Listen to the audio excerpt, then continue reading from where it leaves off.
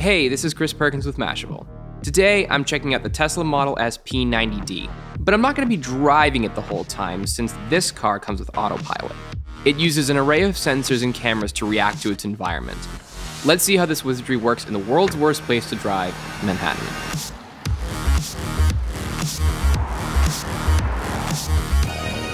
So now we're making our way north on the West Side Highway in Manhattan, and we're going to try autopilot. If you grab that cruise stop and you pull it twice towards yourself quickly, Yep. It will engage autopilot. Give it a tug. Twice. Oop, hey. That is strange.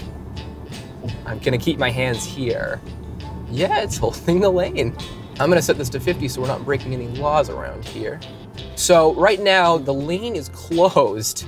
And it's reading it perfectly, and it's looking at the cars ahead. And now what I'm gonna do, I'm gonna try the auto lane change. Again, it's sort of like training my brain to let it do its thing. And here we go.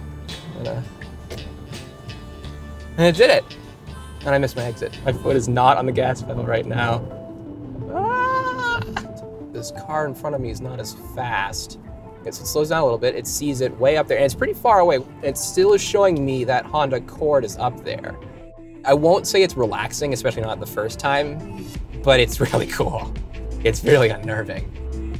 This is probably not a good spot to do autopilot, like in stop and go, or can I? This is the best place to do autopilot, really? Actually. All right, I'm gonna set the speed like low. So it's actually tracking the car in front of you because you set it at less than 18 miles an hour. Okay. So that's actually the cutoff speed. Will it come to a complete stop or will I have to hit the brake? Absolutely. I'm gonna try that.